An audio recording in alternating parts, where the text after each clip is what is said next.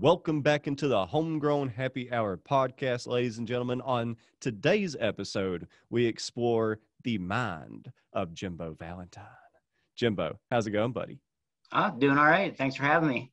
Thank you for being on.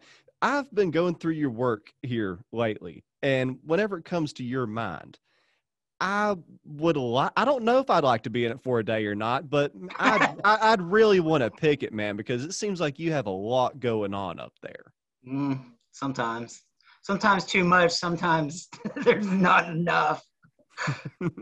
Well, I guess it could be that way for all art, but man, you really get out there. The thing that I love most about your art is it seems like you have to think about it. Like I've got this one set as my screen here. Oh yeah, nice. I love that piece, by the way. Thank you. But I had to whenever I seen that the first time, man, it had my mind racing because it seems like you put a lot into one piece and it can be looked at from so many different angles. I guess is that kind of like what you like to do with a lot of your work?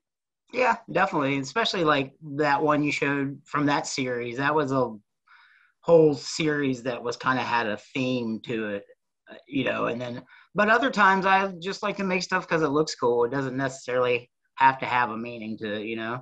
Yeah. But the cool part about that is people tend to take away whatever they do from either thing, whether it's devoid of a predetermined meaning or not. A lot of people, they already have their own stories involved with it, which is always a cool thing to hear.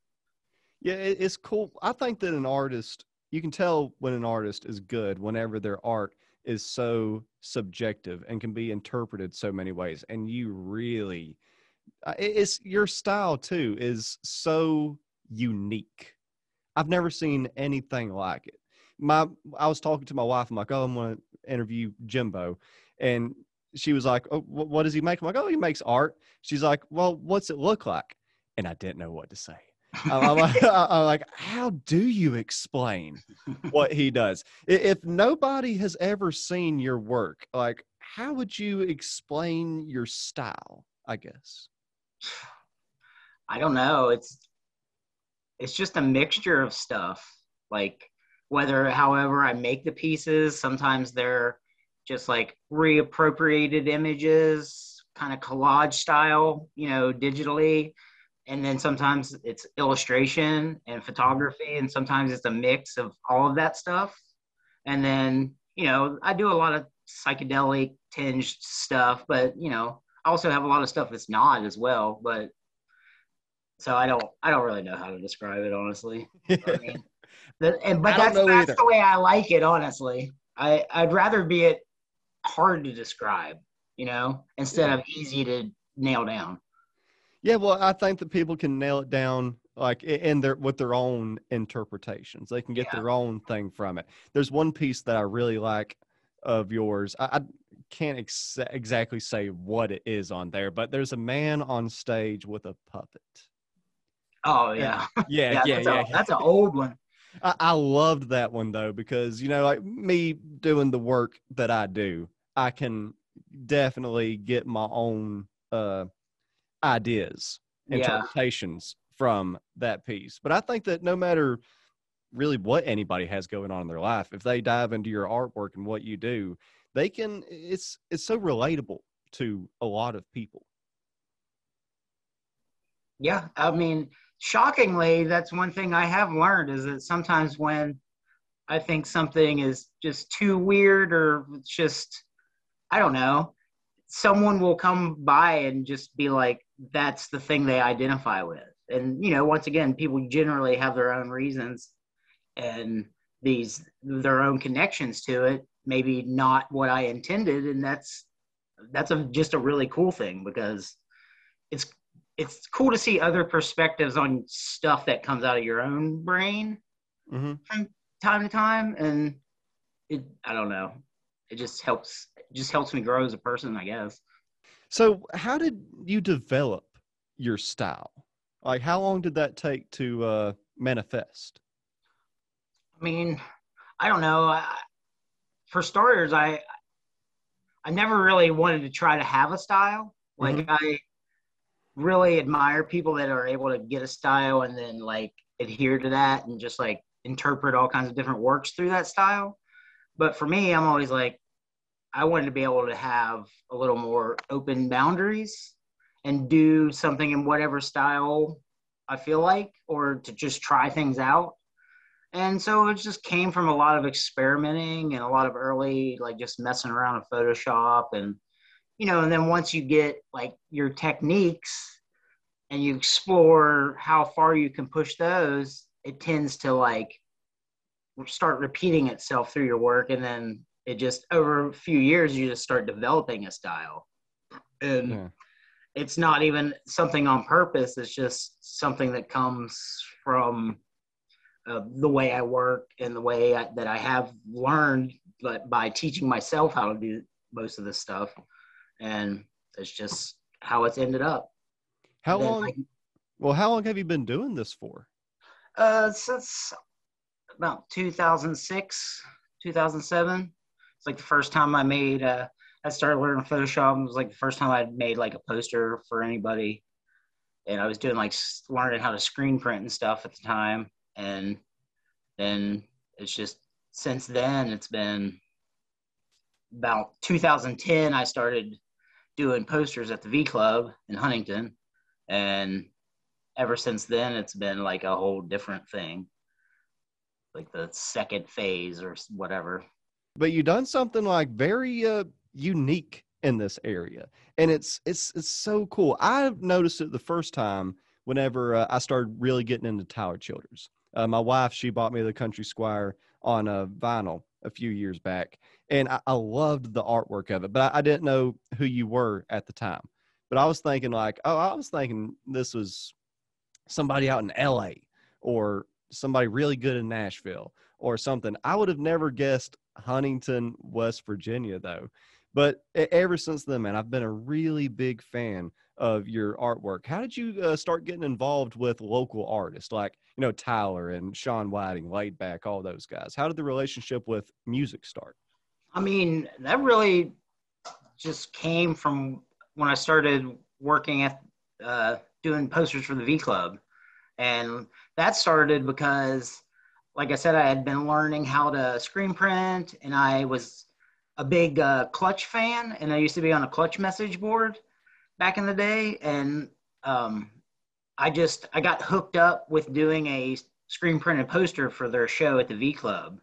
And so I did this poster, and the show was awesome and everything. But then afterwards, Pat, who owns the V Club, found out that the person that made that poster lived in town. So he hired me to do some murals at the V Club. And then that turned into doing posters for him. And then ever since then, it's just, it's networked itself through the music scene. And, like people like Tyler, he's just one of those people. Like, I was there the first time he ever came to V Club and played open mic night because I was there all the time.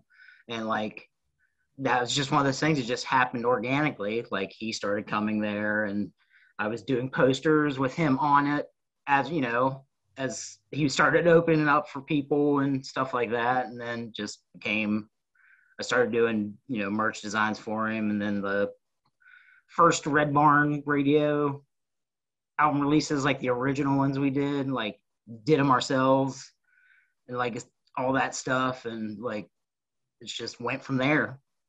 Part of it's just being in the right place at the right time, I guess. I don't Yeah. really know.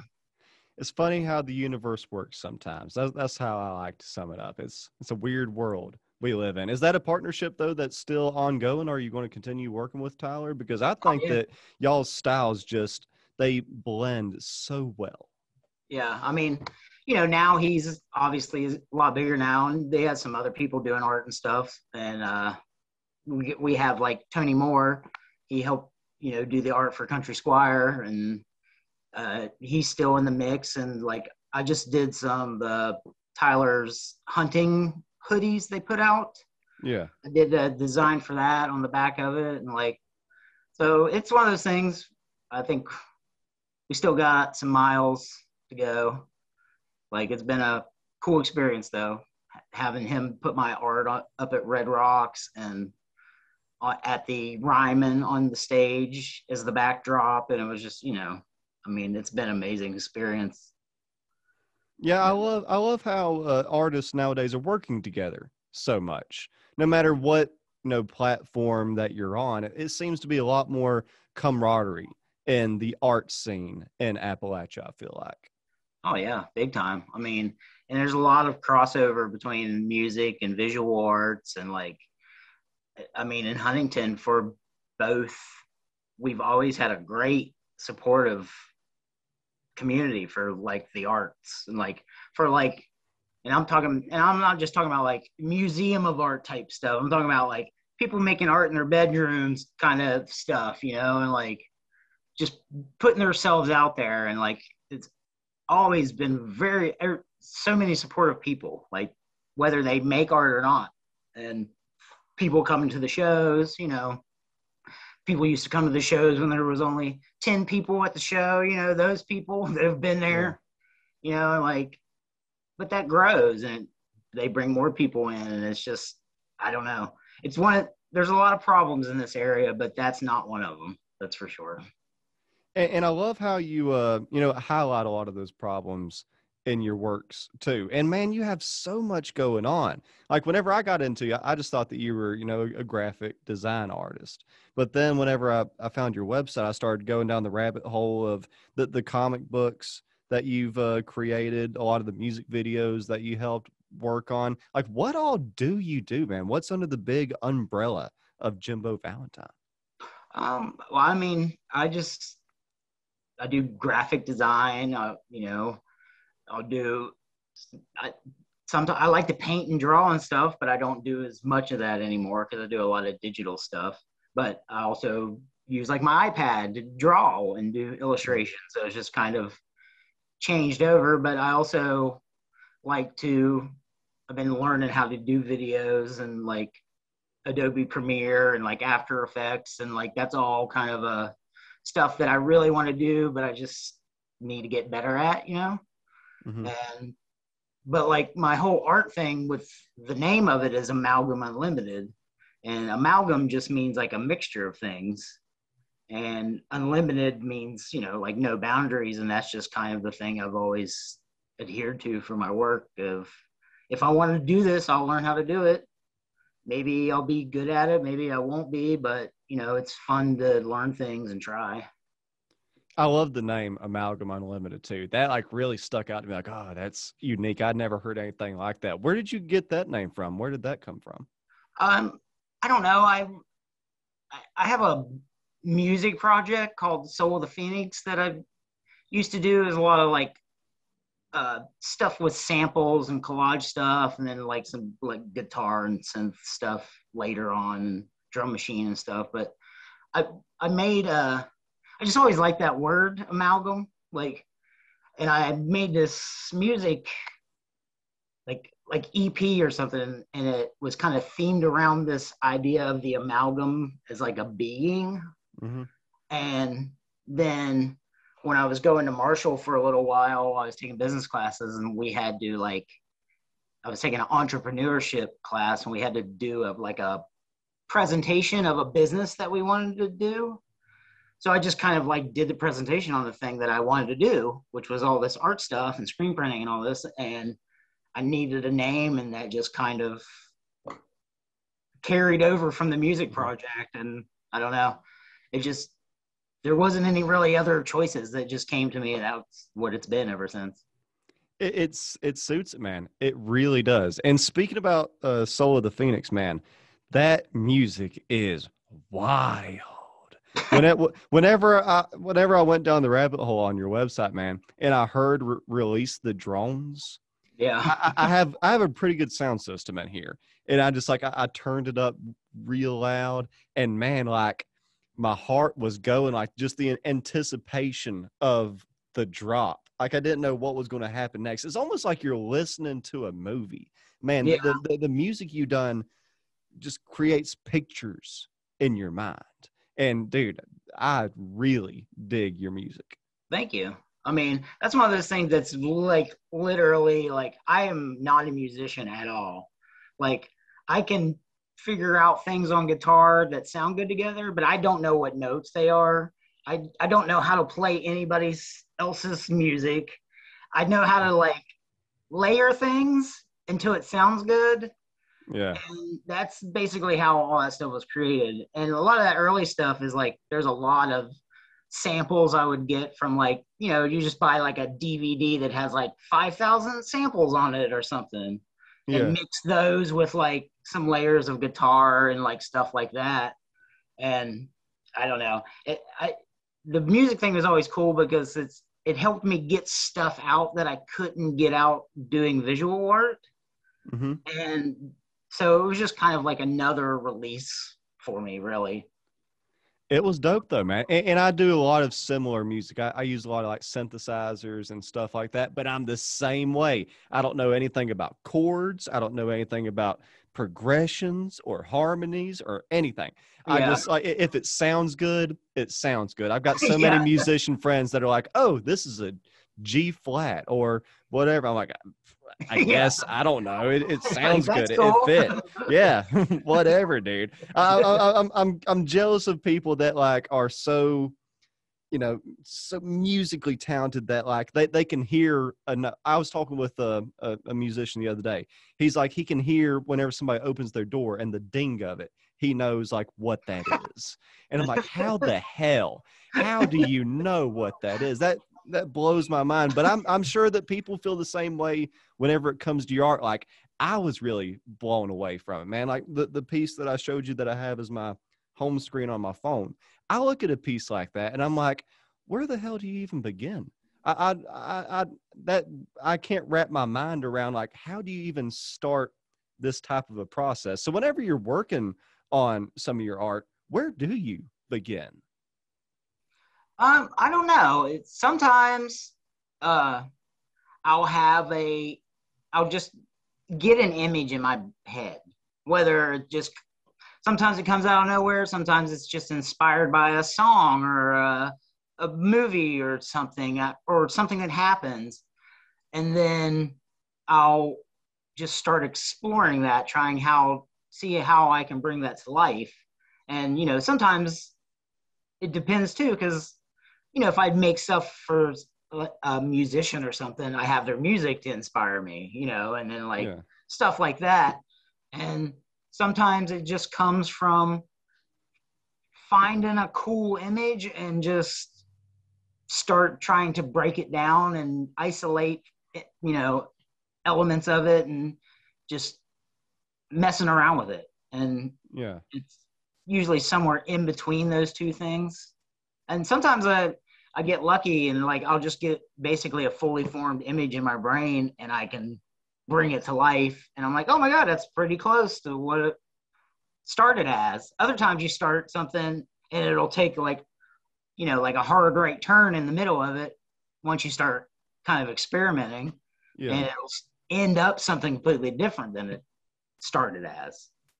But there's no real determined process for it. It just kind of happens organically. That's cool, man. How long like does it usually take you to finish a piece? It just depends. I mean, some posters sometimes if I really know what I'm doing or have the idea, like I'll get them done in like a couple hours, but then sometimes I'll spend days on a poster. Or, if it's album art, usually I'll spend days on that trying to really, make a cohesive thing. And it honestly just depends. And it depends on too, like now ever since I got an iPad, I've been doing a lot more illustration and digital painting and stuff. And that's much more time consuming. So if I'm doing some of that stuff now, it takes, twice as long sometimes. Yeah. But it's cool because now I'm able to like really bring things to life the way I see them in my brain. Has there been like one piece that has been the hardest to do so far? I don't know if I can even talk about this, but the Wooks have a new album coming out, and I did a piece on the inside of it that is like probably one of my favorite things I've ever done. And I spent a lot of time on it trying to like get it right, and like hopefully when people see it, they'll appreciate it because I did spend a lot of time on it, like within like I did that like maybe like 2 months ago or something. I don't remember, but it took me like probably a couple weeks of really going back to it and like, sometimes you got to work on it, let it marinate for a minute, and then go back Yeah. to it and work on it a little bit more. And it's a process of you don't want to just do it as fast as possible because you Uh-huh. want it to be like extra good or whatever. And that was one that really I put a lot of time into, and I was really proud of how it turned out. That's cool. It's like we said earlier, it's weird how the universe works out because your podcast is going to air right after the Wooks podcast, actually. Oh, nice. So, yes, I had on Harry from the Wooks just the other day. Oh, And awesome. man, they make some great music. Oh, yeah. They're so good, so good. Like I, they're ones I've been really happy to had a working relationship with because I love their music and their shows so much, and they're just all great people, and all the various lineups through the last few years. They're all great people, and I've got to do some really, really stuff that I'm really proud of with those guys. Yeah, man, I can't wait for the new album. I encourage everybody to go check it out. And it's cool, too, how you work with so many different artists. What all type of music are you into, man? I mean, I listen to all kinds of stuff. I mean, I don't want to be one of those people. I'm like, I listen to everything, but I can generally find something I like within different genres. Yeah.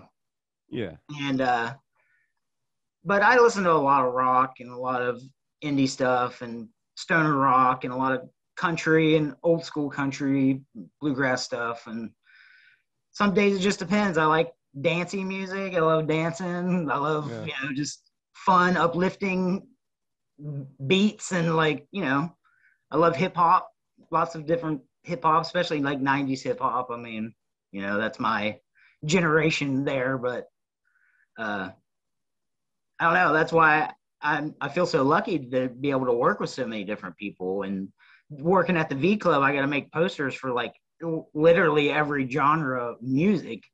And like that's always just been a great thing because I love music, but also it's helped open me up so creatively over the years. Yeah. Yeah, man, your art can span all types of genres. I can see every single genre kind of fitting in to that platform there. Is the I've never been to the V Club. I've always wanted to get a chance to go up there. Didn't they just rename themselves to something else? Yeah, it's called The Loud now. Loud. Okay. And I heard it's about still that. owned by the same people. They just renovated it and wanted to just change the name to kind of breathe some fresh air into it. And there's going to be like a pizza place in there eventually. So you'll be able to get some food while shows are going on and everything. But yeah, it was the V Club for, I don't know, 15 years or something. I'm not sure. I did stuff for maybe like 11 years of it, I Wow. think. I started there in like 2009. And I don't know, it's kind of weird. It's weird Hmm. when the place you've been going all this time and you walk in now and it's like kind of different. Like Yeah. part of it looks the same and then other parts are different. And like I explained to a few people, it's like, like when you're in a dream and you're like at your grandma's house in the dream and then you like turn and you're like at the mall Yeah. Yeah. or something, but it all makes sense in like this dream logic. It's like that when you go and you're like, I recognize this, but this is all different.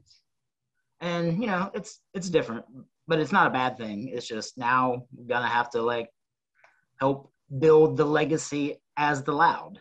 Yeah. Yeah. I got a bunch of buddies that go up there and do shows and stuff, and they've said nothing but great things about all the changes and stuff. And also just a great name too. The Loud. Such a great name for a club, I think. Yeah, it's like Pat named it after he connected it because he also owns Black Sheep Burritos and Bonhoff, Hmm. which are a couple great restaurants here in town. And he also has Bad Shepherd Brewery, and the Loud is one of the beers there. So it kind of like connects it Mm. all together.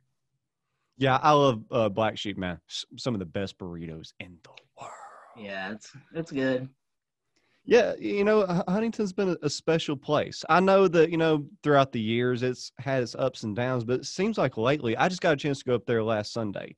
And man, that town has really grown. It has a lot going on here lately. Yeah, there's people trying to do some good stuff, and we've had some really good restaurants open up lately, and like there's people trying to build it back up because it was definitely kind of on the down slide there a little bit. But last few years, we've gotten some really good restaurants and stuff, and lots of cool little shops, and people just trying to do the stuff they want to do, instead of Yeah. working for the man or whatever. Yeah, there's been a lot of like I guess the pandemic really kicked that off is local businesses just spruing up here everywhere, like people Yeah, becoming their own bosses, doing their own thing, kind of trying stuff out, and it's I think that's one good thing that came out of the pandemic. absolutely. It made people really reevaluate how we live our lives, how we, how much crap we can eat from people, like we only have one chance at life. We're only here one time as far as we really know. And Hmm. no one wants to grind their bones into dust working for someone else for, crumbs when if they have the opportunity to try to open their own business, like go for it. Try to do Yeah. the thing that's going to make you happy. And at least then you know that you tried.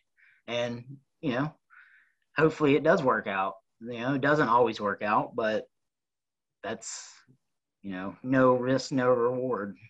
Exactly, man. Life's all about taking chances. And I think the people have just realized that, these big corporations, you're working for people that don't know anything about this area. And really, at the end of the day, don't care about you and your family. And so No. many people are realizing that, hey, if I get a good website and I'm good at what I'm doing, I can make a living all on my own. I guess the internet is really the big thing that's made that possible. Oh, I yeah, guess big it's time. opened up so many doors. Yeah. And I mean, not just in big cities, but in rural areas and Yeah. like around here. And I mean, granted, not at, still a lot of Appalachia doesn't have like great internet and stuff, but a lot of them still have internet or phones or whatever, and it enables people to just connect. And now you're able to directly connect with you know creators and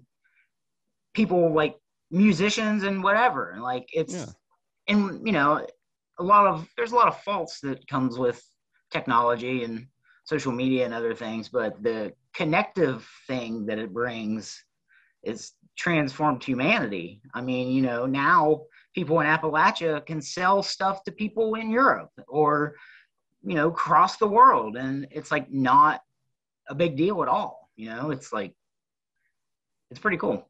I Yeah. mean, And you it's never know changed what's my going to life, be. that's for sure. Yeah. And you never know what's going to be successful either. I got a family member that's really into knitting and stuff. And Yeah. I'm not going to say how much money she makes, but she does good. I'll Yeah. just say that. And who would have ever thought that, knitting, took that up during the pandemic and is now making a living off of it. That's Yeah. awesome.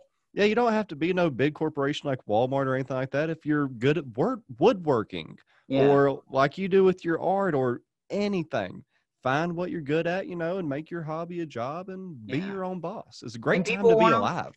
yeah, people want to support each other. And, like talking about the musical and art community, I mean, that stuff is widespread, especially through Appalachia. Like, Appalachian people are like some of literally the most supportive people you'll ever meet. Like, they're always there to give you a helping hand or whatever, but like, they love supporting each other. Yeah. So they would rather buy a knitted something from somebody they know or someone in their area than go to Target and buy it for that, for like more money but less quality. And it was Exactly. probably made in a sweatshop, you know. Exactly. And like people don't want to really support that kind of stuff anymore. They'd rather support each other if they can. Yeah, man. And that's one thing too. That's an interesting point that you brought up there is how this stuff is made. I've watched a few documentaries here recently about fast food and stuff like that. And I'm just like, dang, I've been eating this, like it kind of like opens your eyes to the products that you're wearing or you're consuming or whatever, Yeah. really how that's being made. And you're like, do I really want to be a part of this? Yeah. It's true. Yeah, it's unfortunate, but I think that I don't even know if something like this could be in a big city like New York. Like how you're talking about how everybody wants to help support everybody so they'll buy from their local businesses, or if they have a website or something like that. I wonder if something like that could even happen in a city like New York or I don't know. Chicago. I don't know, man. I mean, I kind of feel like I feel like it probably does, because it's not like Appalachian or rural people have a monopoly on helping each other, you know. But I bet in bigger cities, it's more like insulated, like smaller communities, you know, Mm, yeah. because, you know, I think a lot of big cities, you know, people live in New York, half of them don't go outside their neighborhood or whatever, you know, for the most part. So I feel like they probably is, but it's more like as far as like West Virginia and Kentucky and like, you know, Southern Ohio is like kind of one big community. You know, I feel like in a bigger city, it would be broken down into much smaller ones. I get what you're saying. That makes sense because I've watched a lot of mafia movies, and Yeah. there's always the five families that rule New York City. That Yeah. makes sense, man. I also wanted to ask too: is Jimbo Valentine your real name? Well, I mean, Jimbo's just my nickname, but my name's James, my real name. Dang, Yeah. I thought it Yeah, was going my to be real your name's real James name. Valentine. I'm actually James Valentine the third. Oh, And my fancy. dad, he was, a lot of people call him Jimbo too. And then when I was in like high school, I had some friends that moved next door that became our best friends. And they started calling me Little Jimbo and calling him Big Jimbo. And then Hmm. it just kind of stuck.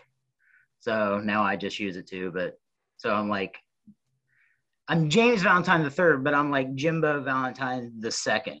Because I don't think my grandpa or anybody called him Jimbo.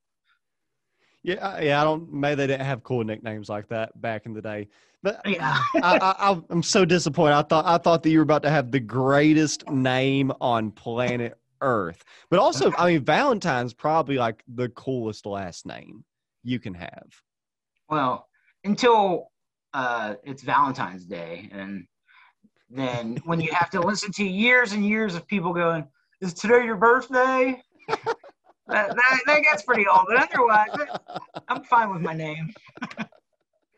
Well, I got Griffith though, so everybody asks me if I'm related to Andy and all of that. But one time when I was like, I think I was like 15 or 16, I was young and dumb. I charged somebody like $5 for an autograph because I told him I was Andy's cousin. So it has worked to my benefit in the future. I don't do shady stuff like that nowadays. Whenever I was 15, I made $5. That's funny. So when it comes to your art and stuff like that, can people get, stuff that they want done? I know that you're a busy guy and stuff, but like if they want like a self-portrait or anything like that, or do you take requests? Oh yeah, definitely. I mean, I think that's one thing. I've done some commissions for people that were like more personal stuff. I offer commissions like on my website, but I mean, I'll do pretty much anything for anybody, you know, within reason. No, no racist.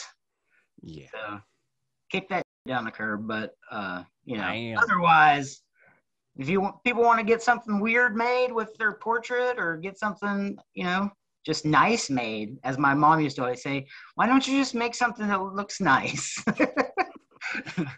Well, that was going to be another question that I had because like I love dark stuff. I got a very dark mind. I've went through some traumatic stuff in my life, so I enjoy, heavy metal. I enjoy all types of music, but like dark stuff, I can dig it. Yeah. But some people that have had these great lives where everything has went good and they've had a silver spoon in their mouth their entire lives, whenever they see some artwork like yours, they can I don't know exactly what they think. Have you ever had anybody ask like, are you okay? Yeah, I mean, occasionally people will look a little too far into things, but for the most time, I think people understand. I mean, I've always just kind of tilted towards the darker stuff in life, and I've certainly had my demons, and a lot of my art does help me get that stuff out.